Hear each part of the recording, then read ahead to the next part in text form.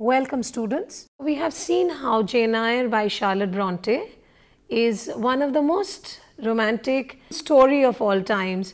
So we move now, chapter 24 to 31 we'll analyze.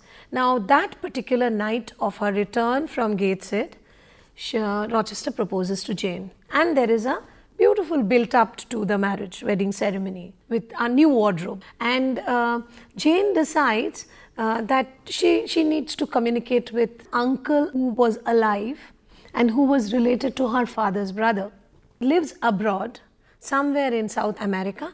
So she sends this letter saying that she is getting married to a certain Rochester. This let loose a lot of new action. This little act of writing a letter finds that the letter reaches her uncle.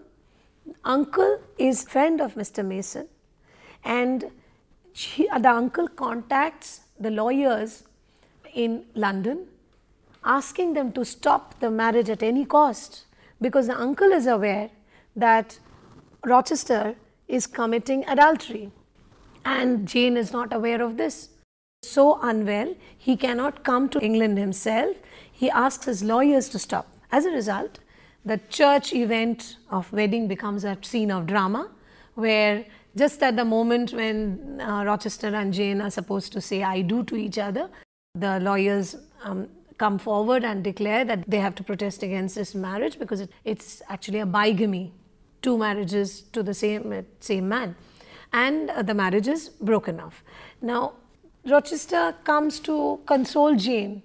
He says that it does not matter. He confesses the entire story, that his marriage to Martha Mason was arranged by the family because the two families wanted to bring wealth together. Whatever the reason is, he is married still, and since he cannot legally get married to Jane, he says that Jane and he run away to south of France and live together. Jane will not live in sin.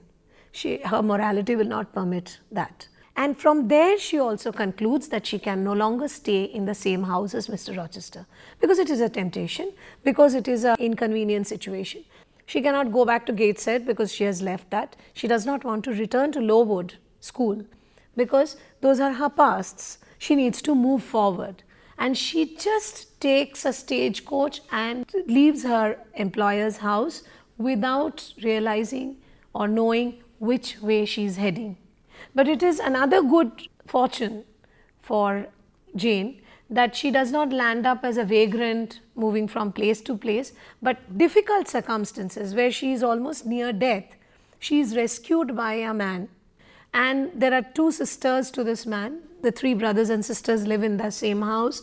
His name is Mr. John Rivers, and the three Rivers brothers and sisters take care of Jane as their own. Subsequently, she also finds out that these three brothers and sisters are her cousins, related to her from her father's side. So the story once again changes its course. Now she has moved to another state in life, and Jane has moved from a more difficult phase in life to a more comfortable one where she has rediscovered her family.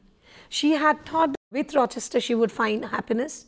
She did not find it, but she finds reward comes to her, albeit a little late, but reward comes in her in form of consolation of family. Okay, so she has moved to another state in life, and here she does stay with Rivers for some time. Then she sets up a school of her own in the nearby village, where she is helped by Rosamond Oliver, a very rich lady who would like to get married to John Rivers, the cousin brother. She is in love with John Rivers, but John Rivers is also a clergyman, that means a priest in the Anglican Church. The interesting thing about Anglican Church is that they allow their priests to marry, unlike Catholic Church.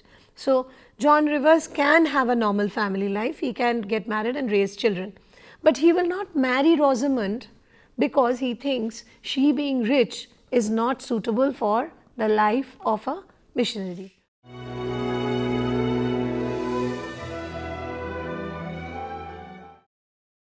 We will in the end analyze chapter 32 to chapter 38, and at this point, as I said, John Rivers proposes to Jane. In John Rivers, once again, commentary of the Christianity comes. Remember Helen Burns? There was Brocklehurst, his Christianity. Helen Burns said that I want to sacrifice, and Christianity is all about sacrifice and wait for the gain in paradise. Brocklehurst's Christianity was very different. His Christianity was use the religion to get as much money to line his own pocket. We've seen how the author has criticized both these kinds. Now we come to the third kind, which is also under criticism, that is Mr. John Rivers' kind of Christianity. What is his Christianity? He believes that he will get married to Jane, would make a wonderful wife for him because Jane has a lot of dedication. Jane can work with him and they will have a wonderful team. He's talking about a team. There is no love in it. And Jane is too passionate a character to accept something like this. She is not willing to accept anything short of falling in love with that person and wanting to share life with him. And she cannot believe that she will enter into a loveless marriage. So she refuses her cousin. The cousin would not give up. This kind of an insistence in Rochester and John Rivers is to suggest that Jane Eyre is being constantly, there is a pressure to dominate or subjugate her as a woman by the male members of the society. However, to get back to the story, what happens is, it is in Rivers' house that she learns that the uncle who has died has left an enormous fortune for Jane. And she is not selfish. She keeps a little bit of the fortune for herself and she shares it with other three cousins, the two Rivers sisters and John Rivers. So they live together. But she again has a supernatural experience where she hears the voice of Rochester calling her. The next morning she decides to go back to Thornville and find out what has happened to Rochester. When she goes back to to find Rochester, she realizes that Thornville no longer exists. Why? Because it has been burned down by a lunatic. The villagers tell that Bertha Mason had jumped into the fire and died. So Bertha Mason is happily rid of. Now there is no problem between Jane and Rochester to get married. Jane looks for Rochester. She has to travel to a place called Ferndean. Now this is the fifth geographical location and the last phase of her life. Ferns are very gentle, vegetation. So it's soft, it's gentle. Her reward phase has come in her life. And she travels to Ferndean to find Rochester. She finds that the fire has blinded the man. And this time, Jane is very eager to accept Rochester's proposal for marriage if Rochester will propose. Rochester has also lost use of one arm in the fire because it was a big fire and he tried to save his wife, first wife. Now you will find that Jane believes now she is equal of Rochester. Earlier, Rochester was her employer. He had everything. He had money, he had a family, he had wealth, he had power, he was her employer. And Jane was at a lower position. Jane possibly did not like that situation in life. Now the table seemed to have turned. She has money because she's inherited. She has family. She has found the three Rivers with whom she gets along very well. Plus, now being able-bodied, she will be able to look after a handicapped person like Rochester. So she feels that she's in a superior situation. And once she realizes that she has a superiority over Rochester, she has no problems about accepting him as a husband. The story ends very differently. Another couple of years down the line, Rochester regains his eyesight when the first child is born to them and everything ends happily. But these are the very simple narrative from beginning to end, going through 5 geographical locations for Jane, but a lot of feminist interpretations can be done in it. Have any questions for me? Any of you? Okay, yes? Ma'am, if Jane is such a self-respecting person, then why does she return to the gate shed to meet Mrs. Reid, despite Mrs. Reid having been cruel to her in the past? It's about a very conventional character, and if Jane does not go back to meet her dying relative, then Jane would be actually having a shade in her character which is very grey. I personally feel that Charlotte Bronte did not want Jane to have so much of grey, already making her such a passionate, outspoken person. She's very outspoken, she speaks her mind out. Plus, there is something called a stage in life she has reached, which is rather a happier phase. Because if you see, she comes back from the visit and immediately after that Rochester is proposing. So I think happiness makes her a more secured person. Now she is no longer insecure, and having found a security in Rochester's attention to her, I will not call it love as yet, love for her or attention for her, that she is ready to confront her past. So it is from security. She knows now she can disregard anything that has been done to her, any cruel things that has been done to her.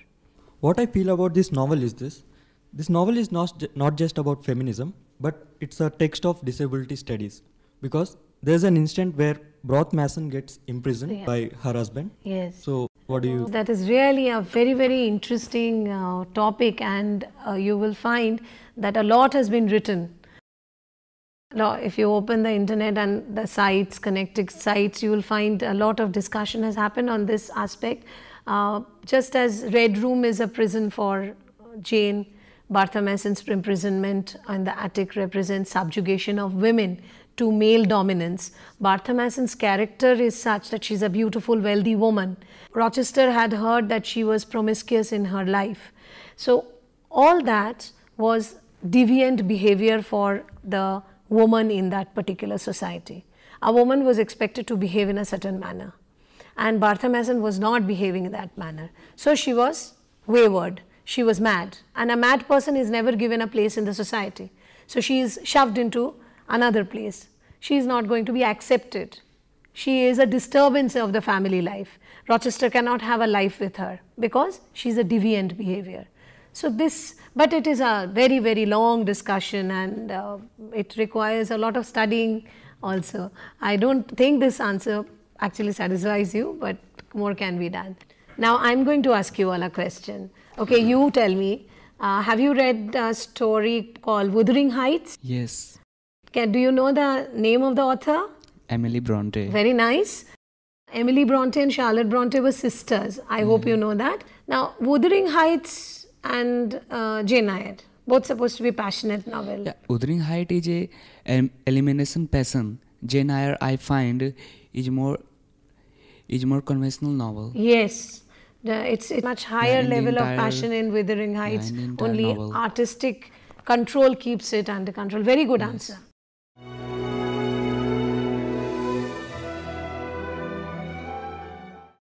Jane Eyre has a very simple plot. It is a natural progression from young Jane's life as it is of a poor orphan girl, and it matures phase of Jane's life where she meets her love of life, marries and settles down to happy domesticity. Now this novel many critics have divided into 5 parts, calling it a novel in 5 acts. They have said that as Jane moved geographically from one part of the story to another part, a new phase in her life begins. So her first phase of life, which is a life of self-denial, happens in Gateshead with her cousins and her aunt Mrs. Reed. She goes through enormous hardship, emotional as well as physical, while she lives with them. When she moves to the next phase of her life in located Lowood School, her life is scarcely any better. She is once again made to go through difficult phase, subjected to humiliation, subjected to insults simply because of her status in life as an orphan who is dependent on the state charity to give her an education. This phase of life in Lowood improves definitely, but before this improvement actually happens, she has to go through a lot more of experiences. For example, she also experiences death of her best friend Helen, who dies of consumption. In the next phase of her life, She works as a governess. She hopes that the life in Thornfield, the third phase of her life, is going to be slightly more improved, a little better, liberating her as a woman, as a teacher. But it is really not that easy here either. We come across Blanche Ingram. She is a woman of a much superior rank, an aristocrat herself. And this lady is ready to insult Jane, just as her aunt had insulted her when she was young, calling her independent, calling her someone who's a burden to the society. When Rochester proposes marriage to Jane, Jane feels that she has overcome these difficult stages, only to be corrected by realization that Rochester was going to commit a bigamy if she actually married him. In this phase, she runs away and she finds refuge with her cousins, the Rivers, without knowing that they are actually her cousins, and she has found a home finally. This part of her life is definitely more pleasurable phase of her life, almost as if good that she has begun in her life are being returned to her. St. John Rivers finds in Jane a dependable companion, proposes to her, but Jane is horrified by the fact that she would enter loveless marriage. And the climax of the story comes when she discovers, having supernatural calling, that Bartha Mason is no longer alive. There is no other obstacle to her getting married to Rochester. So there is a plot which finds its denouncement in the final marriage. Rochester also, because of his promiscuous days in the earlier life, needs to go through a kind of a purgation. Now this purgation happens when he loses his eyesight, his hand, he is incapacitated by the fire. This is his purgation, and through this purgation he has moved to be with Jane at a level where they can actually lead a life together.